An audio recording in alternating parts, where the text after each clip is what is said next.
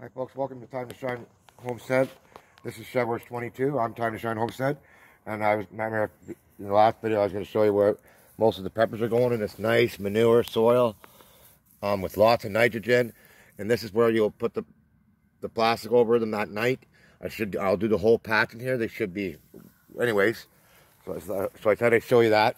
That's a new garden. So now we're going to show you how I was taught how to grow potatoes, my friend. And the out front garden is going to be a secret this year. So I'm going to use this little square also as a potato garden. These are my own sprouts. Better than the potato sprouts I bought at the store. So what you want to do, guys, you want to have these dug out in rows, just like a farmer's field would, my friends. You put them in flat like that. You can put it, I suggest you put them in tight if you want. You can put them in tight, my friends.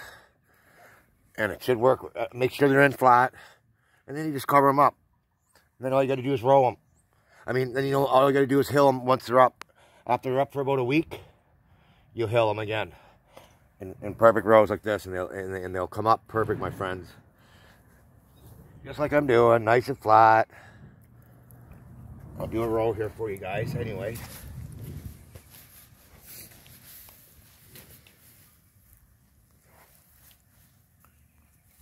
These are my own sprouts. Better than the ones I bought from the store, right? Yeah.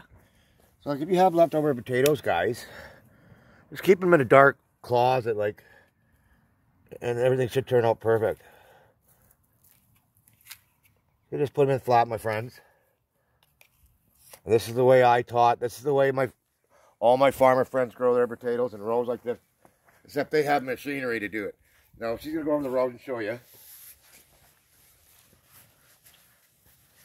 Just like that. That's the proper way to do potatoes, guys. I'm going to put 4 little rows in here and there's a small one at the end. So, and then you just cover them up, my friend. Just like that. Just come across like that. Cover them up. No big deal. Pretty easy.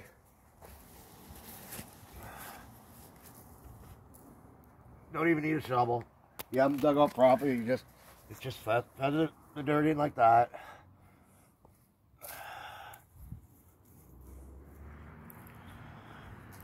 And there you go, guys. That's the way I was taught to grow potatoes. And it's a very effective way to grow.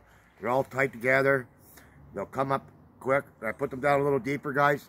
Put them down a little deeper just in case of the frost, because it's a colder climate up here. Anyways, guys, that's my tips on potatoes. And I want to say much love and God bless. And I'll see you in the next video, my dear friends. God bless.